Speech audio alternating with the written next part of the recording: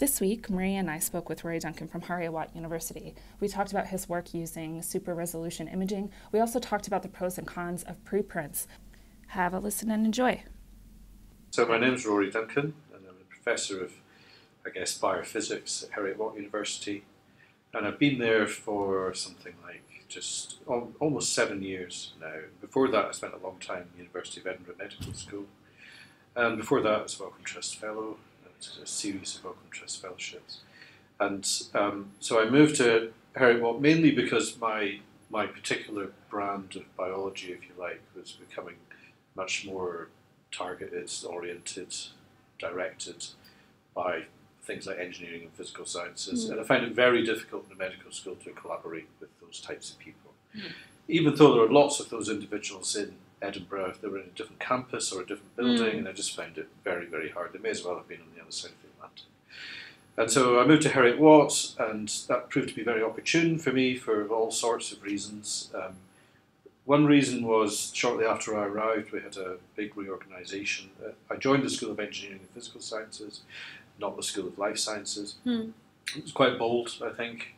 I don't think it was bold, but my colleagues in Edinburgh thought I was nuts for doing this, because I moved from a really big Russell Group, very well funded, amazingly well established, equipped medical school to a tiny little university on the outskirts of the city, and joined a physics department.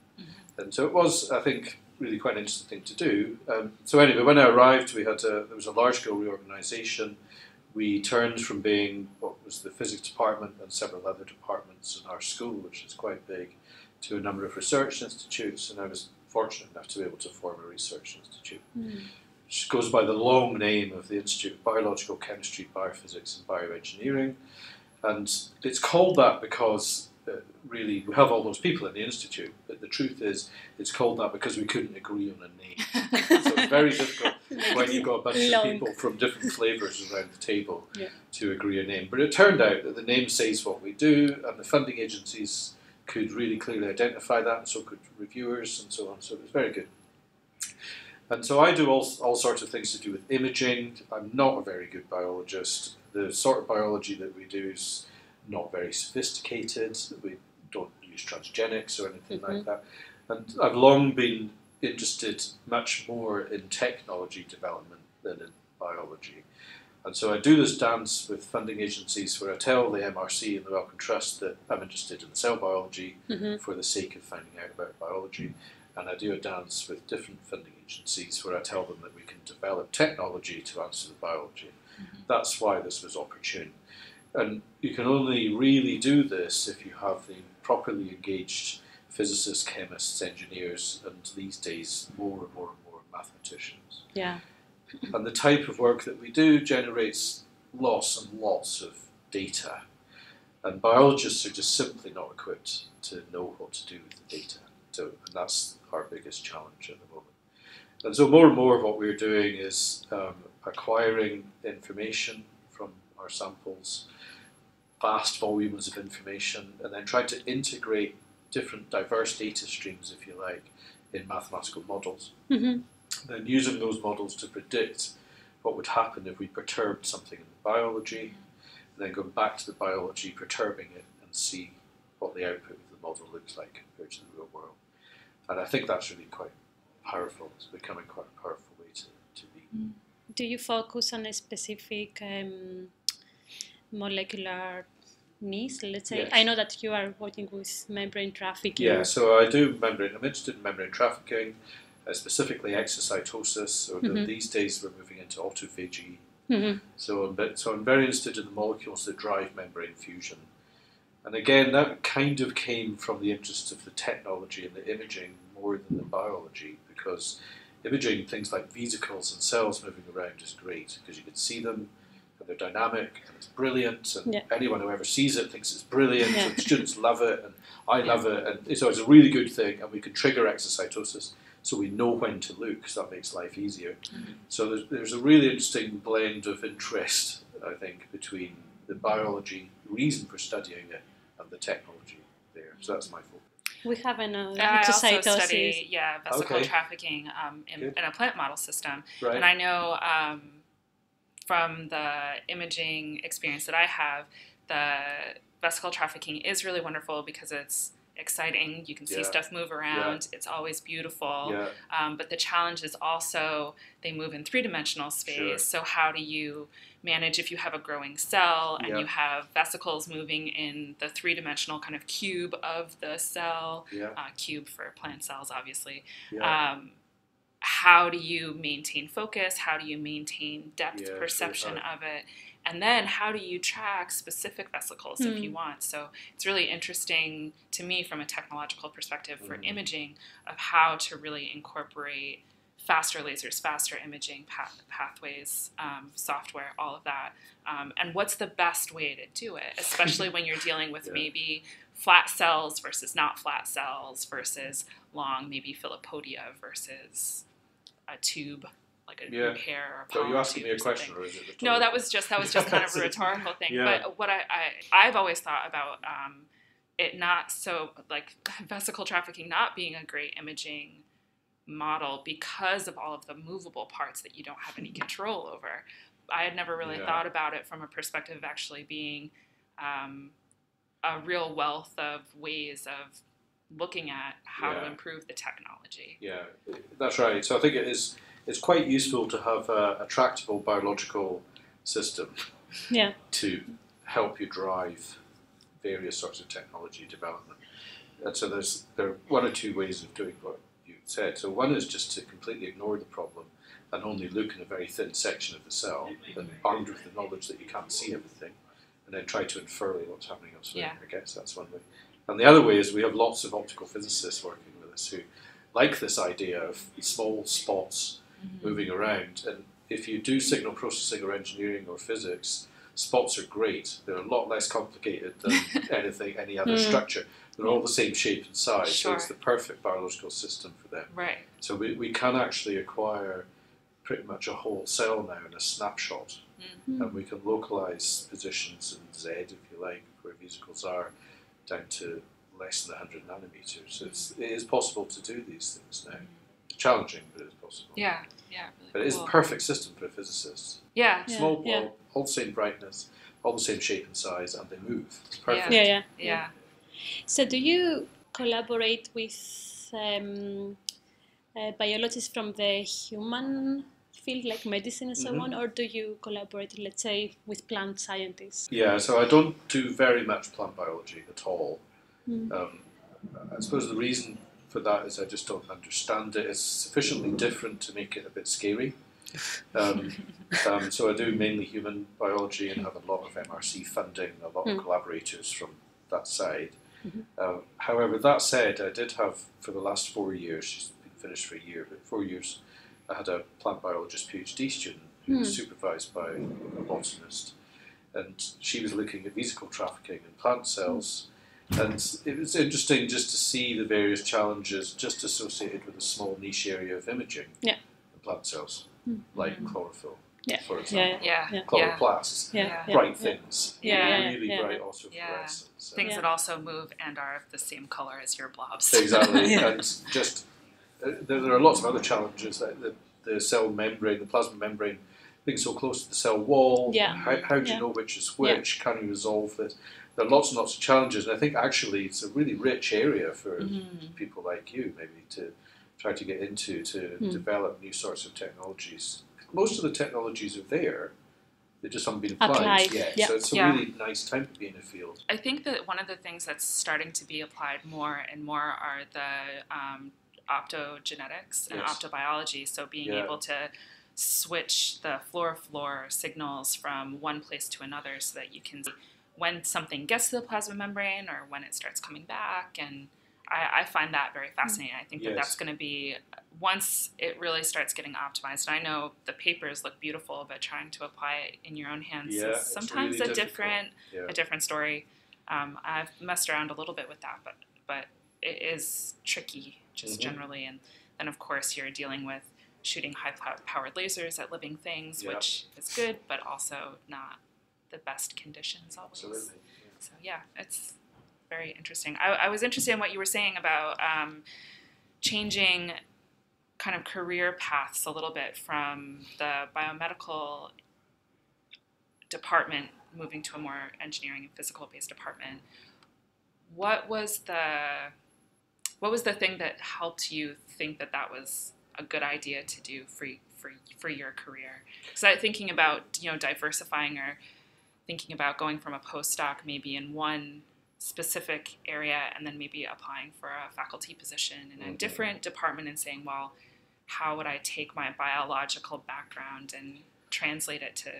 I think at some point you have to focus. So choosing when to diversify your career is probably tricky. It's a tricky question. So I did it a bit later. So I'd already had some fellowships. I had a faculty position, if you like, which I elected to leave and then take another faculty position in a different area. That's not to say that I was choosing to turn myself from being a biologist into a physicist or a mathematician or an engineer. So I can't do that. I don't have the background. I'll never be able to do that. The thing that made me want to do it was, I think, as I said, it's my work was becoming more and more biophysical, in inverted commas. And so if I speak to physicists, I tell them I'm a biologist, and I speak to biologists, I tell them I'm a biophysicist. It kind of gets me out of trouble sometimes. But really what it was all about was the data. So I knew that we were generating more and more and more data. And I can tell you exactly what I saw as a really big opportunity. So we were starting to generate very large data sets where we were able to visualize really large groups of molecules diffusing in membranes of cells, living cells at 37 degrees. And there were no commercial software packages available to track those molecules or quantify the data. And there are lots of freewares around, but the problem with freewares is that you don't know that it works, you have to troubleshoot it yourself, it's unreliable. So then I was invited to give a seminar in the physics department at Hariot-Watt, and I showed these data. So you can imagine what they look like. They're little spots, and they're moving around, lots of them, moving really sometimes quite fast in a very crowded environment, and really noisy. The data are really, really noisy because you have to image quickly and the camera's noisy. And someone in the audience, there were quite a few people in the audience who, either from mathematics or electrical engineering or physics, who really found their research interests and their funding, their career, in writing algorithms for tracking noisy data. That's what they do. Perfect. And so perfect. And the reason they do that is, for example, the really nice one is that NASA run annual competitions for mathematicians to work out what the best tracking algorithms are. And the reason they're doing that is because NASA use land-based telescopes to track space debris. So there's a lot of stuff in orbit, and NASA are waiting for it to crash into itself and plummet to Earth and kill us all. And so really they want to be able to track as much of this as possible, and the data are exactly similar, or very similar to the data that we produce from our microscopes. So all of a sudden we had the world's best tracking algorithms. And so that actually is pretty much what made me decide to uproot my career and move there. And in the last few years we've published maybe, I don't know, 10 papers or something using these sorts of technologies. And we've ended up, we're a really small university at Hariot-Watt, and physics is a small part of a small university.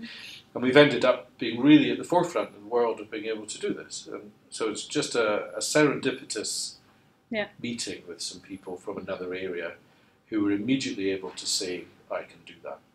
Kind of seeing a different part of your data that you weren't able to identify yourself. And do things that I wasn't able to do. And so I say this all the time when people ask me these questions. So there are questions in the data that we didn't know existed. So it's not even just looking for answers in your data, it's questions in your data. So it is really interesting the way that a mathematician thinks about the information compared to the way a biologist thinks about it.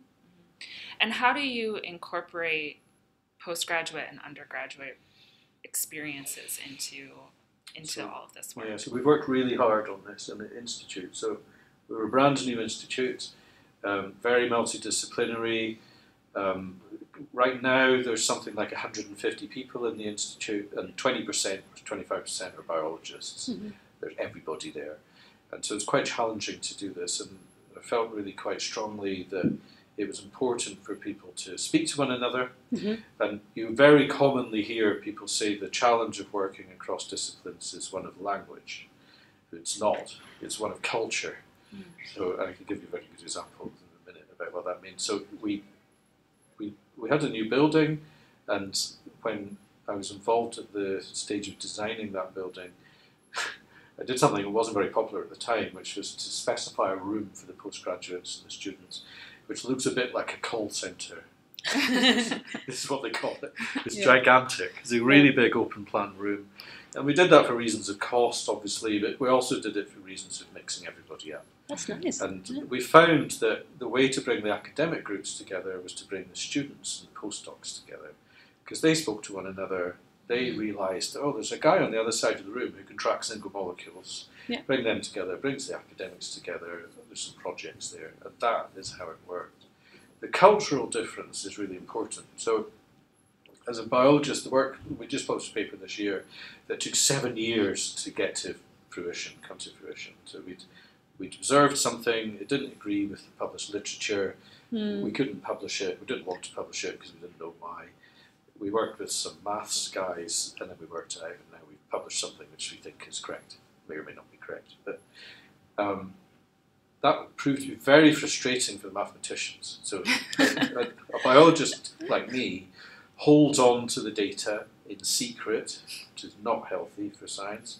In secret, we protect it really carefully. We don't tell anybody about it. We don't put it on posters.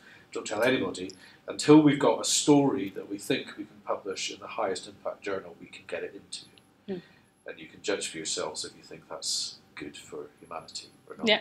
A mathematician, on the other hand, will write an algorithm, prepare an algorithm, test it, and then publish it in something called the archive. I don't know if you know what the archive is. Preprint. So it goes out in a preprint, it's public, it has a DOI, so they own it and they're happy with that.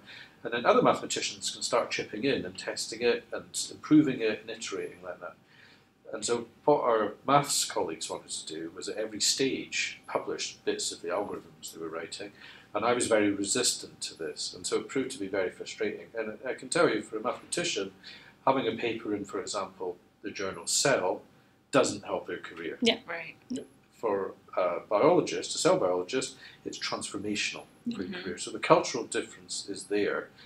Of course, what's happening now in life science is we're all waking up rather late to this, and so this bioarchive and a number of the really big funding agencies, particularly the Wellcome Trust, are becoming increasingly frustrated with the behaviour of publishers, publishing houses.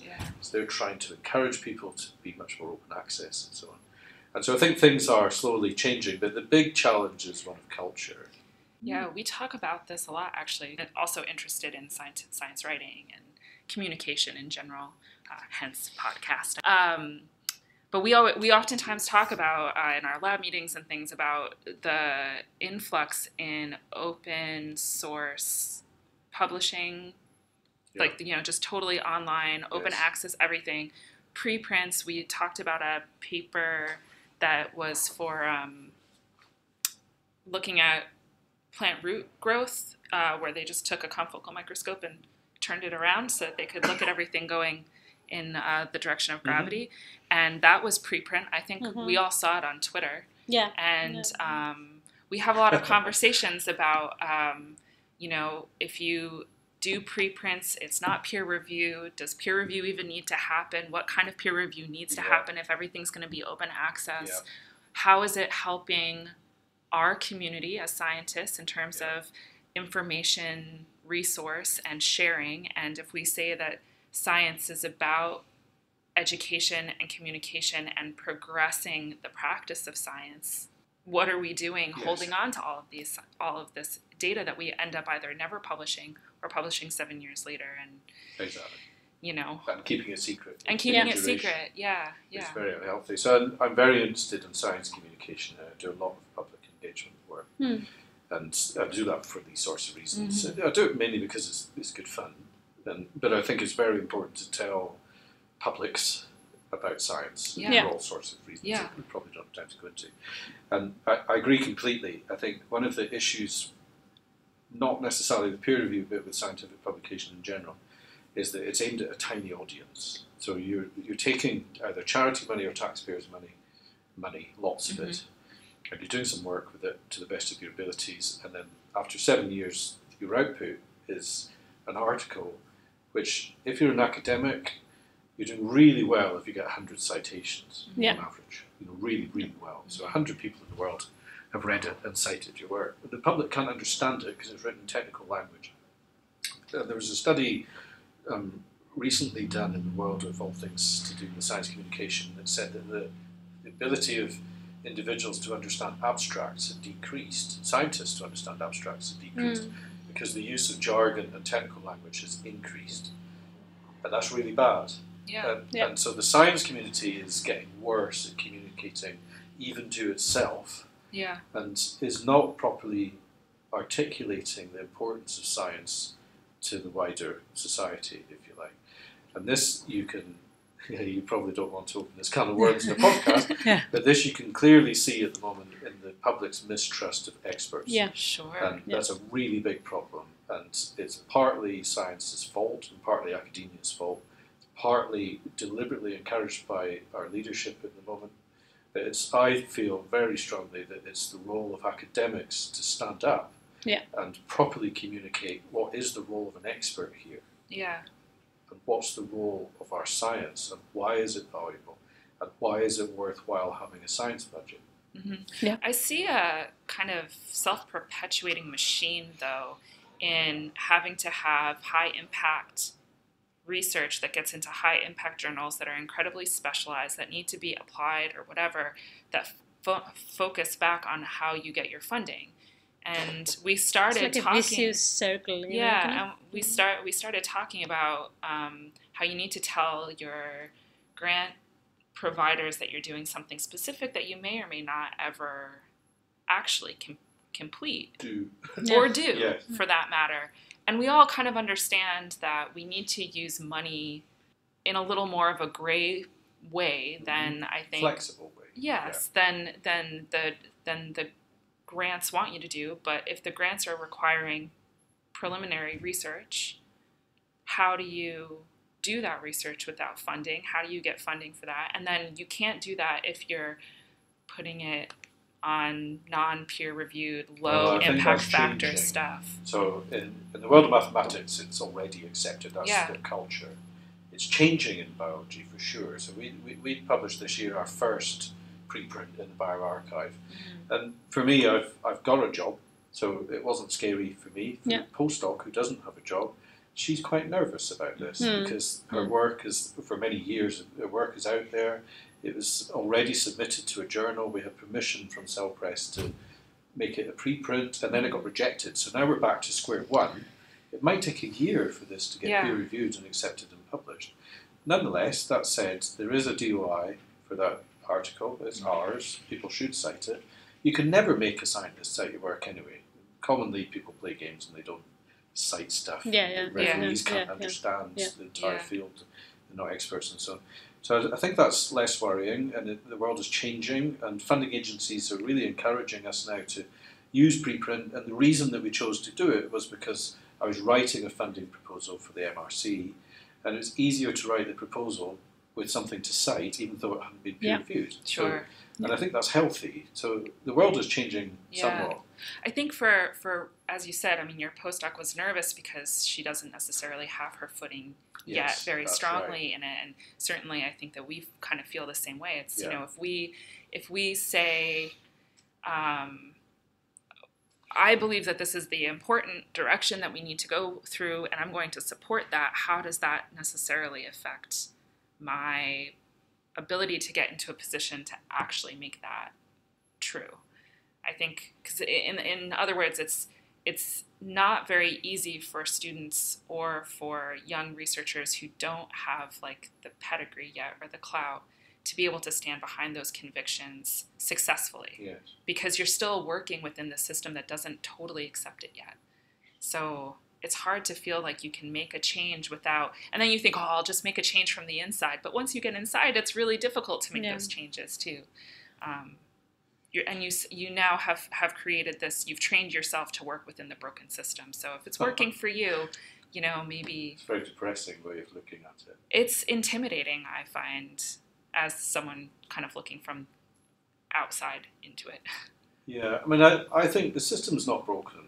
Personally, I don't think it's broken. That's good. I think the system could be improved. So it's not broken, but it needs improvement for sure. And I think, particularly in biology, our culture is, the thing we really look at is the impact factor of the journal.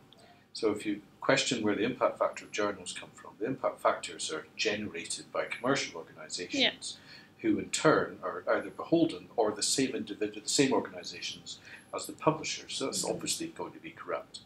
And publishing is very profitable. That's also, perhaps the word isn't corrupt, that's too strong, but they have a self-interest in this.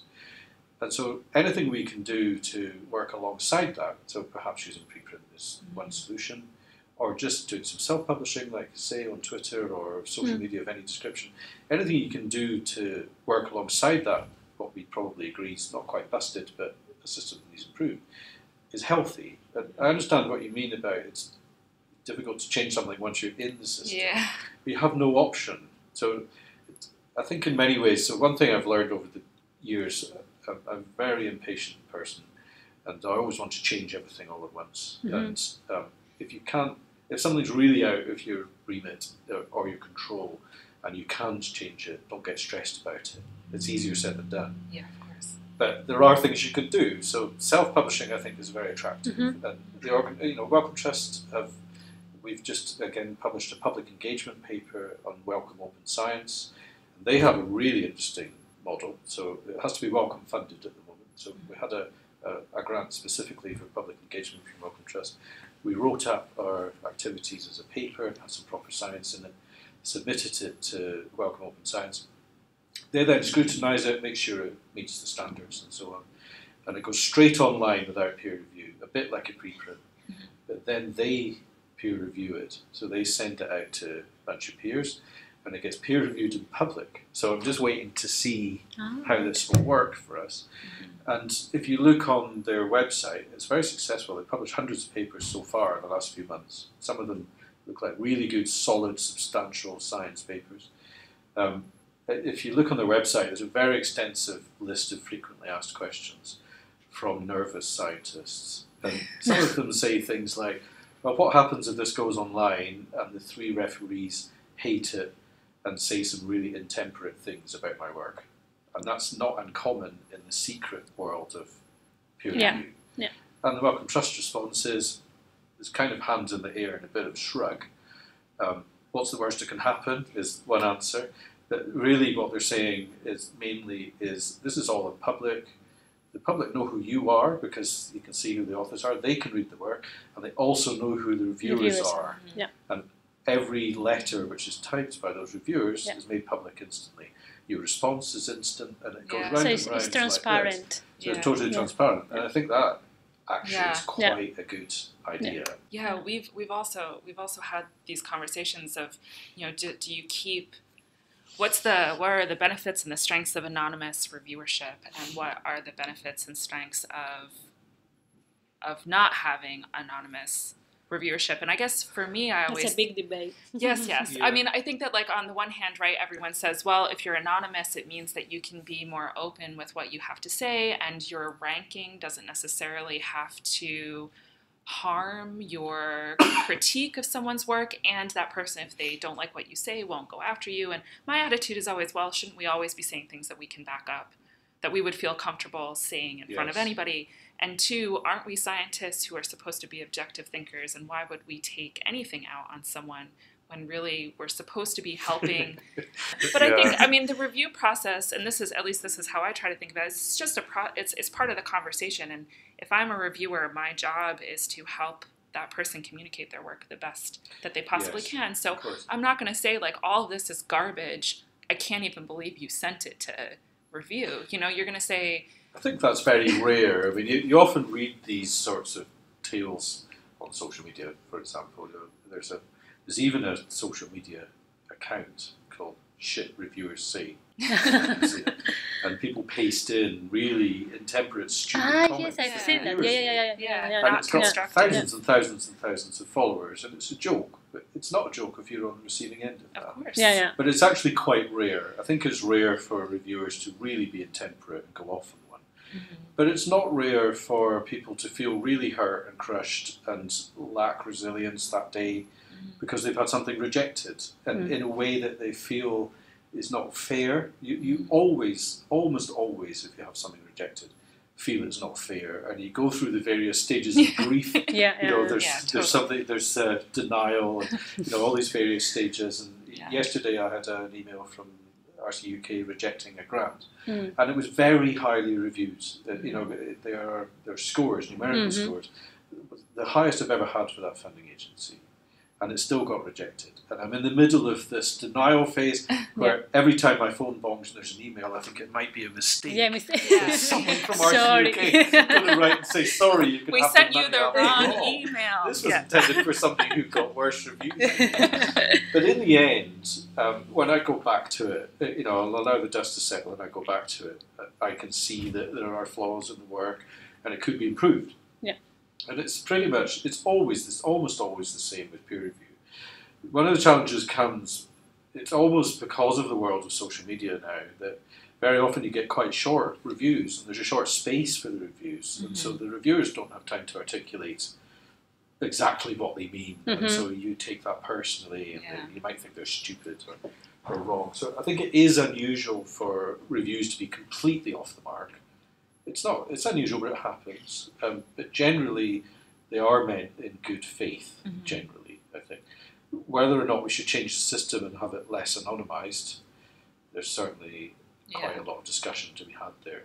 Yeah. I think though, as we move towards a more online life, it's probably going to get really hard to keep it. It's going to change. I mean, we've only really had impact factors for 20 years or 25 years or something like that. I'd never heard of it when I was doing a PhD, and they really become very, very important.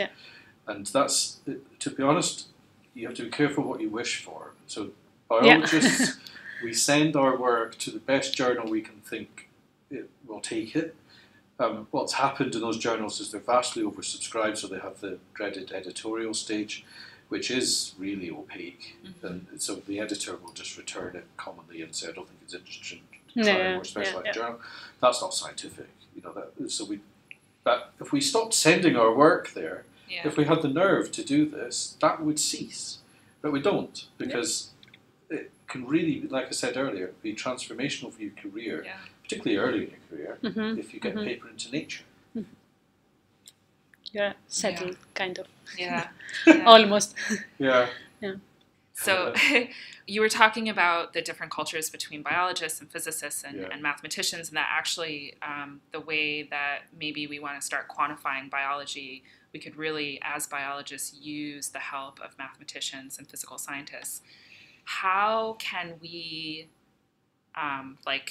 for us, maybe as examples, how can we help start cultivating or thinking about how to start cultivating those relationships? This is a really golden question.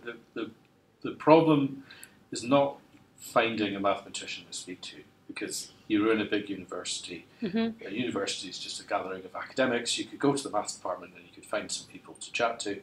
And some of those individuals, you could have lunch with them and they would be really interested in what you've got. And, they might want to help.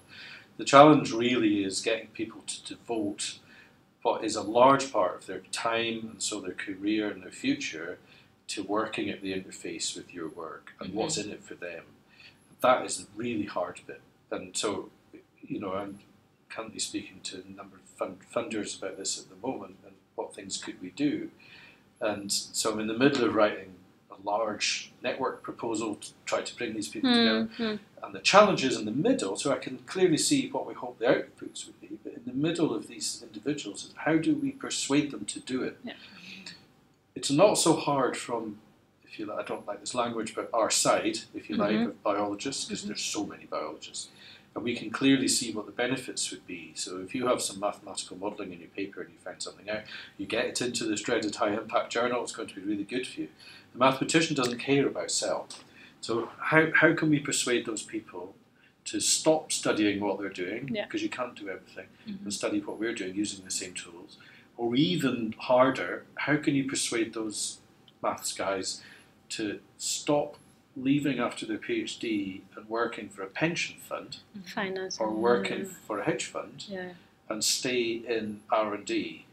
That's a really tough nut to crack, because they can earn so much more money. And it comes down to individuals. So I think in the end, you have to seek out interested individuals who are doing this for themselves, and they're not doing it necessarily for salary or anything else. Wonderful. Yeah. Good. Well, thank you for spending Thank the you so time. much. My pleasure. Yeah, Nice. we'll look forward to hearing your talk later Yes. this Yeah, afternoon. good. Okay. Okay. Yeah, excellent.